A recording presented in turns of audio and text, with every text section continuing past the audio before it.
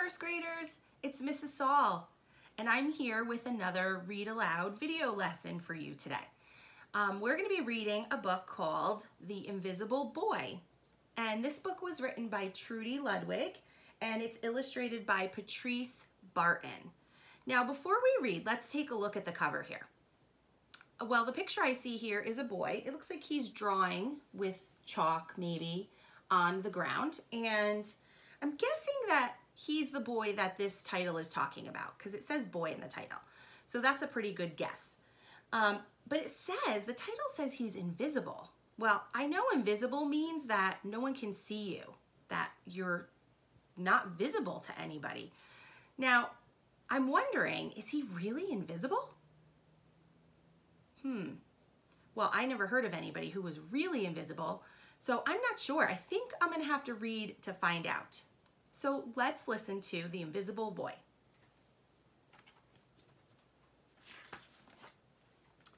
The Invisible Boy.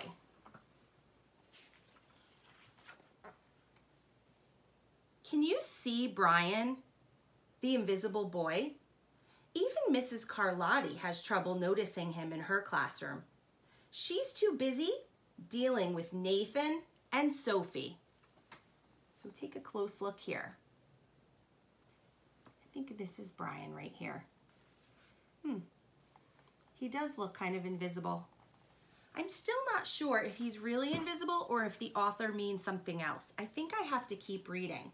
But I do notice that even Mrs. Carlotti, I think that's Brian's teacher. She looks like the teacher. They're in a classroom here. Says she has trouble noticing him in her classroom because she's too busy dealing with Nathan and Sophie. Oh, well, let's look at Nathan and Sophie. Nathan and Sophie look like they're yelling or jumping up and down. Like Nathan really looks like he's yelling. His mouth is wide open. I think what the author means here is that Nathan and Sophie are taking up a lot of the teacher's attention. It looks like because her hand is kind of out, she's trying to tell them that they need to quiet down, okay? Because they look like they're yelling. Nathan has problems with what Mrs. Carlotti calls volume control. He uses his outside voice inside too much. Well, I think we were correct. Here they are again, close-up pictures of those two kids that were in line, and look at them. It tells us now, the author tells us, Nathan has a problem with voice control or volume control. That means he forgets that when you're inside, you have to lower your voice. Sophie whines and complains when she doesn't get her way. Ooh. I know it's hard when you don't get your way sometimes, but that's not always a good idea to whine about it. Nathan and Sophie take up a lot of space. Brian doesn't. All right, so the author said here that Nathan and Sophie are taking up a lot of space. And I want to think about what that means for a minute, okay? I know that when things take up a lot of space, that means they're usually big, right? So if you got a pet elephant, you would need a lot of space to keep an elephant because they are very big. They take up a lot of space. But I don't think that's what the author means here. Now, remember, when I looked on this page, when we were looking at this page here, Nathan and Sophie look the same size as all the other kids. So I don't think that's what the author means. I don't think she means that they're bigger than the other kids. So I need to think a little bit more about this. I'm going to look at the pictures here. I see like a lot of little lines around them. And I noticed it also on this page. Do you notice that? Look around Sophie and Nathan. I know it's hard. There's a little bit of a glare on my book. But you can see all these lines coming off of them. I think that because they're being loud, Nathan is very loud, his volume is loud, and Sophie is whining, I think it means that their actions, the way they're acting, are taking up a lot of space, okay? Nathan talks too loud, Sophie whines when she's not happy, I think they're taking a lot of the teacher's attention because she always probably has to give them reminders about making smart choices. We all need reminders sometimes. So I think that's what they mean. I don't think the author means that they're big. I think that the author means they take up space and they take up the teacher's attention. That's what that means. When the bell rings for recess, Micah and JT take turns choosing kids for their kickball team. Oh, this is fun. So at recess time, they're going to play kickball. The best players get picked first. Then the best friends of the best players. Then the friends of the best friends. Only Brian is left, still waiting and hoping.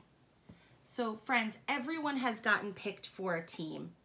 You know, I'm not sure that these students are picking teams in a very fair way. It said that the best players get picked first, and then their friends, and then the friends of the friends. So people who don't have many friends are getting picked last. That makes me sad. Now, Brian doesn't really look sad. Look, he has a smile on his face still, but I think I would feel really sad if I was the last person picked. And picking a team based on who you're friends with is not really the most fair way to do it. JT glances in Brian's direction and just as quickly looks away. We've got enough players for each team, he tells the others. Let's play ball. Oh my goodness. Friends, things are getting worse now. I felt sad on the page before. Now I feel really sad. So now they've left Brian out of the game completely. So the kid who was supposed to pick a player next for a team said, he looked at Brian and then he looked back at everybody else and he said, I think we have enough players, we can play. So Brian didn't get picked for any team. Oh my goodness. How do you think Brian is feeling here? Take a look at him. He was smiling before. Not so much now. Take a look. And then I want you to turn and tell someone next to you, or if there's no one next to you, think about it in your head. How do you think Brian is feeling in this part of the story right now?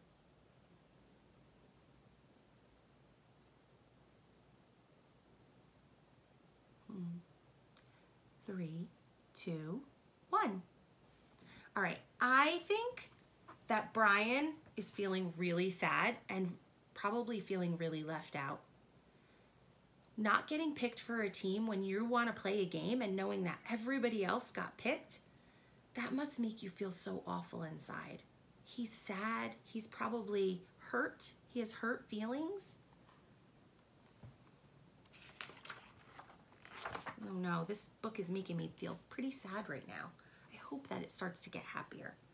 In the cafeteria, Madison and her friends talk about her birthday party.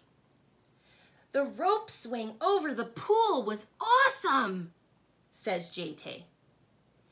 Yeah, so was the water slide, adds Fiona.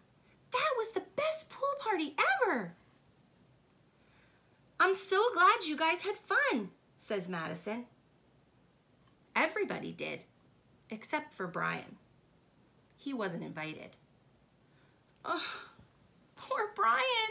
Friends, I almost feel a little bit like I want to cry right now. I feel so sad for Brian. So he is totally left out of this conversation. He's sitting at the table with all of these people. He's listening to everything they're saying about being at the party. And it seems like everyone at the table was at that party except for Brian. Oh my goodness. I'm so sad here because I think that I'm starting to notice here with the other pictures so far we've seen in the book. Did you notice this too? Brian doesn't have any color. Do you see how everybody in the class has, you could see what color their shirts are and their pants and their hair and their faces. But look at Brian. He has no color on him. I'm gonna go back and just double check if I'm correct. Yep, no color here. None there. None here or on the first page, I don't think. Nope. Friends, I think I'm starting to understand why Brian has no color and why this book is called The Invisible Boy. I think maybe that is the illustrator and the author are trying to show us that Brian doesn't seem to be noticed by anybody else. His teacher has a hard time noticing him because she's so busy worrying about kids who she has to speak to about their behavior. And his friends in school don't seem to notice him so much. He doesn't get invited to parties or picked to be on teams. I can't even imagine what that feels like. That's awful. At choosing time, while the other kids play board games and read, Brian sits at the table doing what he loves best. He draws fire-breathing dragons scaling tall buildings. Here it is. Thank you for toasting my marshmallow. This is what that guy is saying. That's reaching out the window of the building he drew with the dragon on top. He has a marshmallow on a stick. He's a really good artist, right? Look at that dragon. That's amazing. He drew space aliens locked in intergalactic battles. I got you now. Greedy pirates digging for treasure. Crackers? Arr! Yay! And superheroes with the power to make friends wherever they go. Hi! Hi, friend. Have a cookie. Okay, so take a look at these pictures here. All very great imagination kind of pictures. Brian is imagining these things. This one down here, though, is interesting to me. Take a look at the superhero he drew. So the superhero has a big B on his chest, and he kind of looks like somebody in our story. He kind of looks like Brian.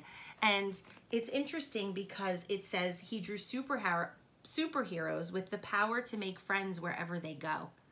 I think Brian realizes that it's not easy for him to make friends.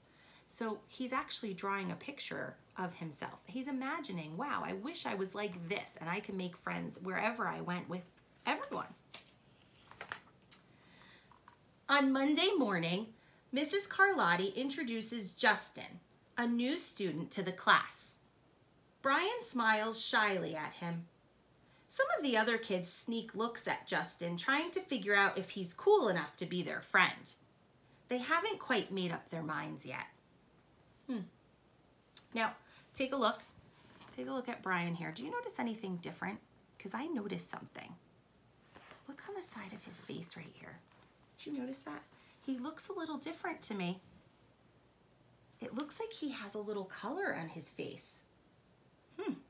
I think maybe the illustrator is trying to show us that something has changed here in Brian, okay? I think that because Justin arrived, that maybe Brian is hoping that Justin will notice him and they'll be friends. Interesting. I'm feeling happy about this. I hope that this is a good sign for Brian and that he has a new friend in class.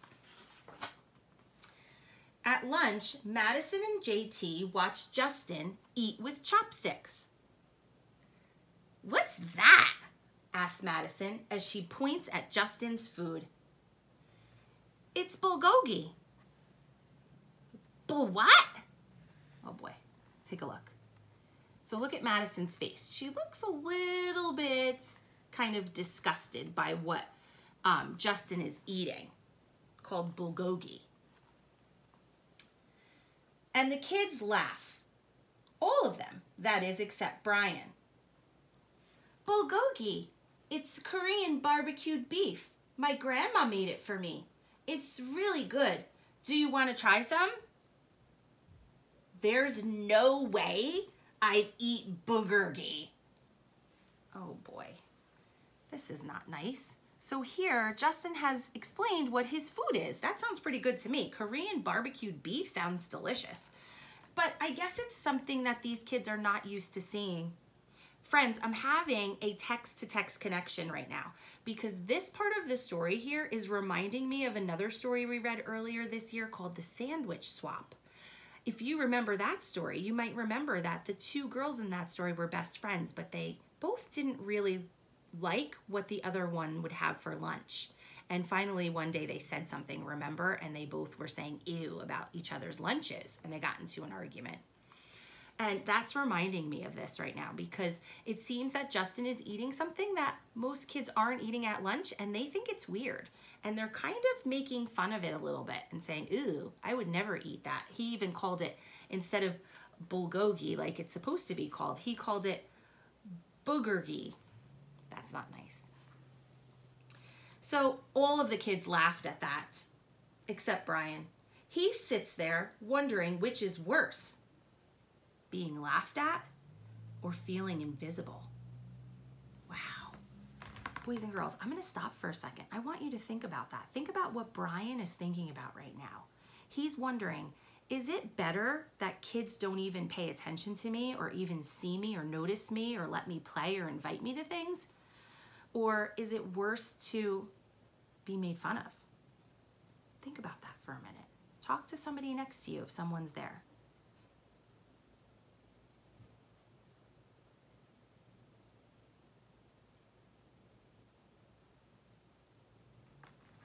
Three, two, one.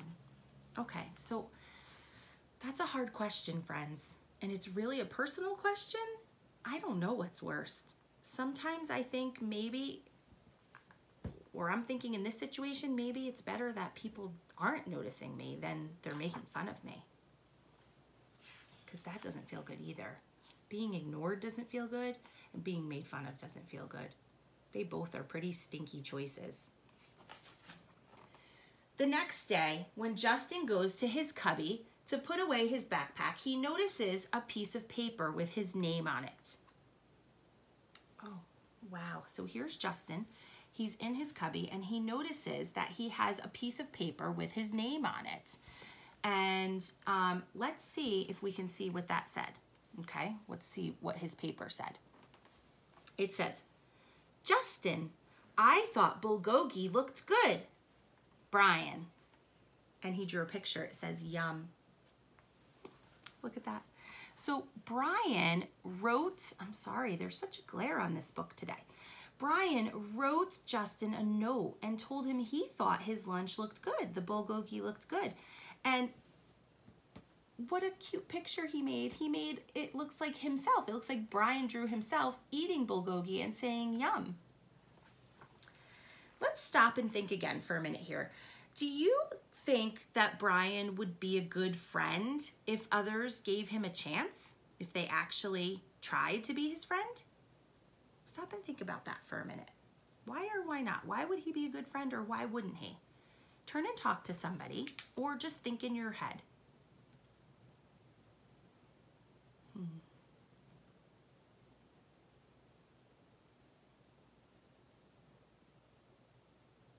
Okay, 3, 2, 1. Here's what I was thinking. Maybe it's the same as you, but I think Brian would be a really good friend. I mean, here he just showed what he would do if his friend was sad. He's not even friends with Justin, yet he went out of his way to write him a note and draw him a nice picture to make him feel better. He knew Justin was sad about what happened in the cafeteria, and he did something to make him feel better. That's an example of what a good friend does. So I think Brian would be a great friend to have. At morning recess, Brian finds a piece of chalk on the ground and starts drawing right away. You're Brian, right? Yeah. Thanks for the note. Hey, Justin! Emilio calls out from the tetherball court. You're up next! Sorry, I gotta go, says Justin. By the way, that's a really cool drawing, he adds before taking off.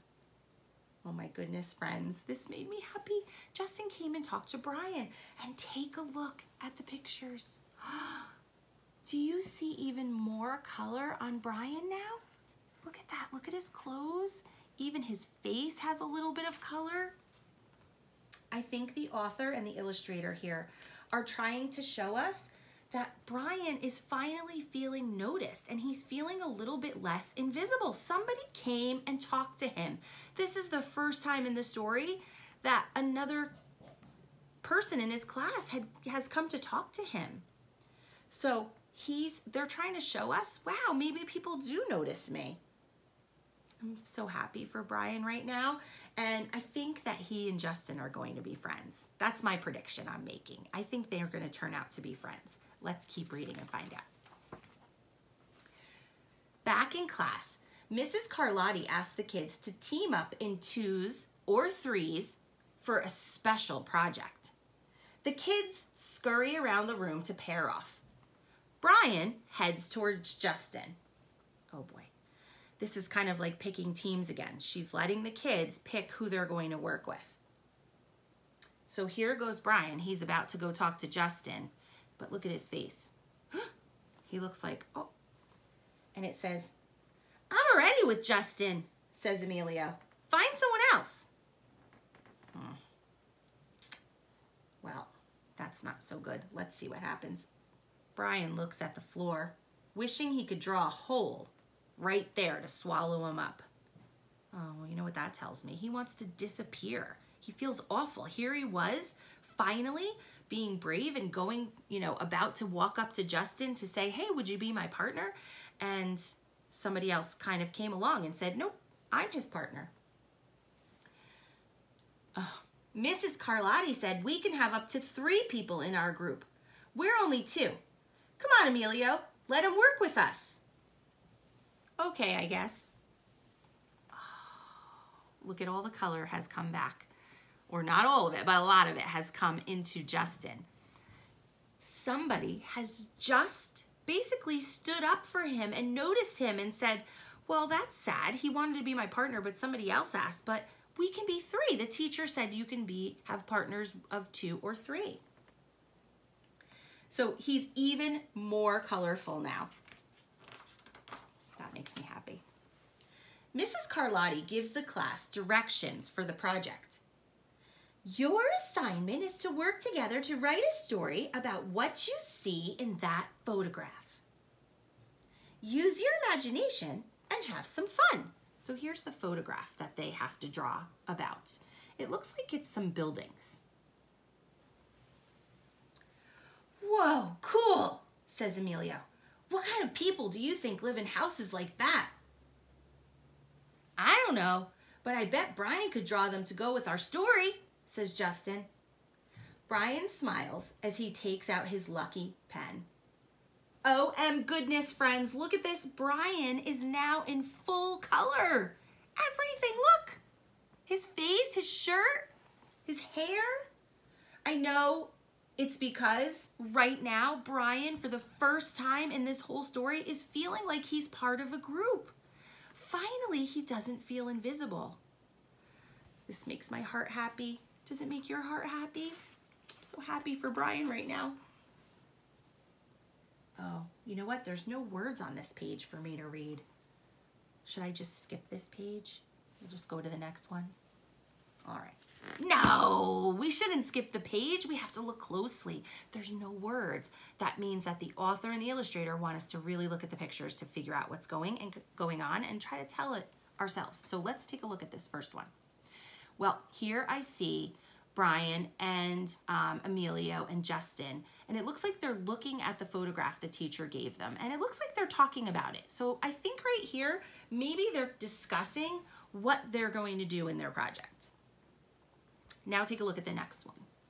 Here I see scissors and I see a pencil and paper, and I think there's glue and there's lots of scraps on the floor. They must not have a tidy tub in their class to put their garbage in. So they have a lot of scraps on the floor. It looks like they are now working together on their project. Now let's take a look over here. Now it looks like they are presenting their project. They're holding up the things. They're holding up pictures. They even have some costumes they made themselves, some hats and an eye patch. So it looks like here, because they're standing by this board, it looks like to me like maybe they're sharing it with their class here. Wow. Friends, it certainly looks like Brian and Justin and Emilio are working really well together on these pages. It's lunchtime again. Brian's least favorite part of the day. Another 20 long minutes of kids talking and laughing with everyone else but him. Ugh. Heartbreaking. Brian! He hears someone shout. Hey, Brian, over here! Oh. Brian turns and sees Justin waving him over. Emilio nods at Brian as he makes room for him at the table. So, friends, finally, Brian is walking into lunch, his least favorite part of the day, and he's feeling good about it. Somebody called him over and asked him to sit with them. Normally, he sits at the table with everybody, but no one talks to him or pays attention to him. I'm so happy right now. Maybe, just maybe, Brian's not so invisible after all. Cookie? Thanks. Oh, friends, you know what I just realized? Remember when we were learning how he's a really good artist and he would spend time doing his favorite activity of drawing? Remember he drew himself as a superhero who could make friends wherever he goes? And in the picture, he was offering somebody a cookie. Remember that? And look, it's happened. In his real life, someone is offering him a cookie. It seems Brian has made a real friend here. Guys, I think that this book had a really important message for everyone. Everybody wants to be noticed. Everybody wants to feel included. And friends, it's really, really important that we take time to notice when someone is looking sad or when we see someone is being left out. So I know right now you're home with your families and you're not really getting to spend time with your friends, especially not at school.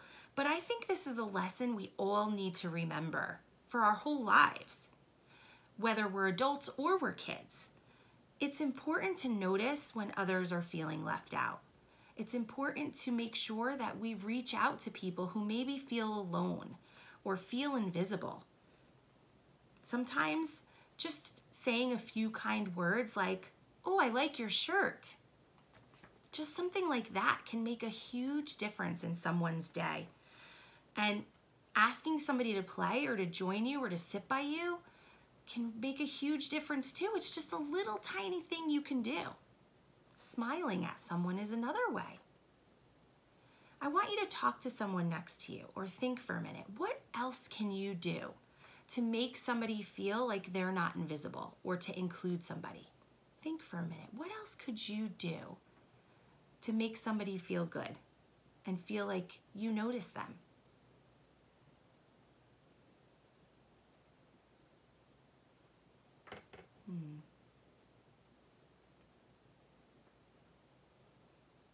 Three, two, one. Well, I think that one way to include people is to ask you to join them, to sit by them, or to sit by you, I should say. That would be another way. So maybe if I went into the lunchroom or maybe I was somewhere else and maybe at a party and I noticed somebody was sitting by themselves, I could ask them to come sit by me or I could go sit by them. So that would be a way. I hope you came up with some good ideas and I hope that you remember how important it is to include people and make them feel like they're not invisible. Boys and girls, I hope that you enjoyed that story and I will see you again soon. Until then, have a good day. Bye.